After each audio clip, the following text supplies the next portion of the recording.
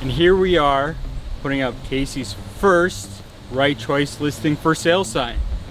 It's an exciting day. Yes. It's really early. I'm excited as I can be this early. Love it.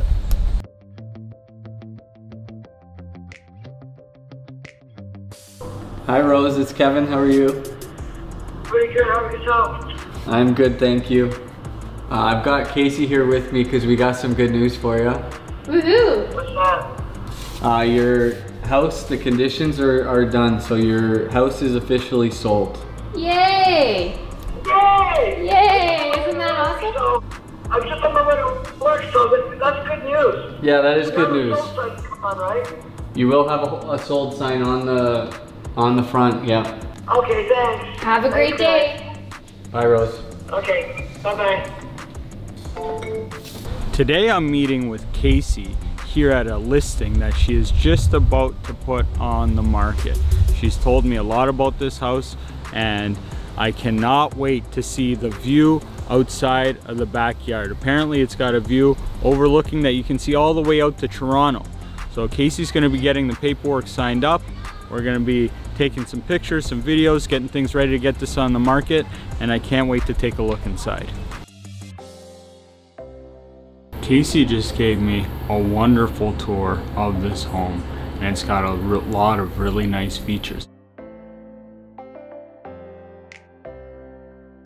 including this Muskoka room with a beautiful view out into the backyard. And right now, as I sit here enjoying this view, she's sitting behind with the sellers going over all of the paperwork to get this home listed up on the market. I'm trying to keep it down, I don't want to interrupt. Kacey is just finishing up going over the listing paperwork with her sellers here at this beautiful home in St. Catharines.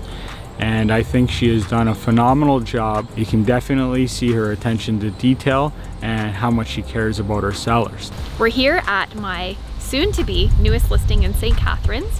We just finalized the paperwork, went through the listing, got it all signed up, did our photos, video, coming very soon, in a few days. On our way to Carleton, we got to go and change the for sale sign into a sold sign. It was a good listing, and I've got a good little video that I want to put together on what makes this listing a little bit different and how the process was different for myself and for Joe. So we're headed there now, get it flipped and get a video shot. Just flipped the sold sign at my listing at Carleton Street. This listing was a lot different. It actually started months ago before I was even a part of Right Choice. Joe came here, did a comparative market analysis, and they actually wanted to get more for the house. So instead of doing the old school thing where they listed really high, they actually listened to Joe, and then when I came along, they listened to me. They put in a little bit of money into some key places to get a good return and make more money for their house. Like I said, it was before I was even here. It was just with Joe, but then when I came, they were like, actually, we'd rather just have you do it to make us the most amount of money. So then I ended up listing it, but they did a great job putting all of their investments, if you will, into the right places and got an awesome return for the investment. And we had a very good listing, and now we've got a sold listing. It is an exciting day at Right Choice today. I am putting on my very first for sale sign here in St. Catharines.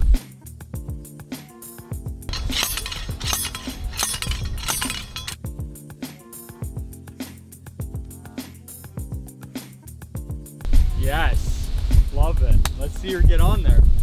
For sale. That's Gold what I'm fish. talking about.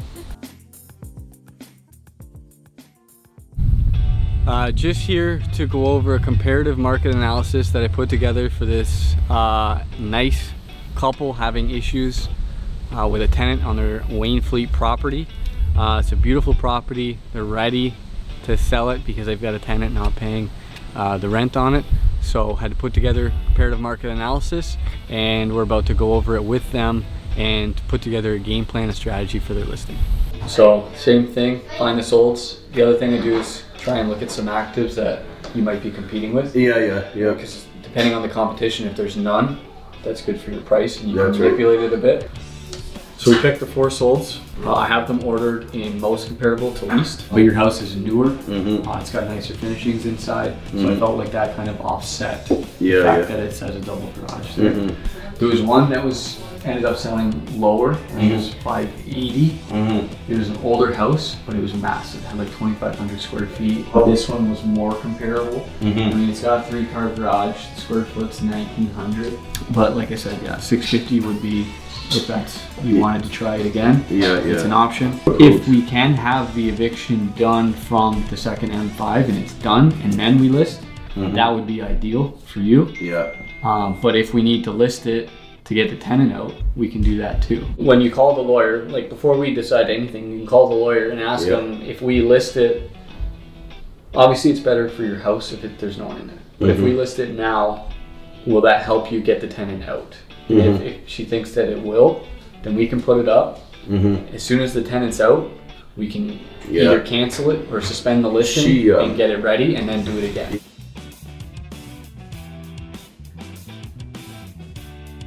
We did have a preview on a nice property.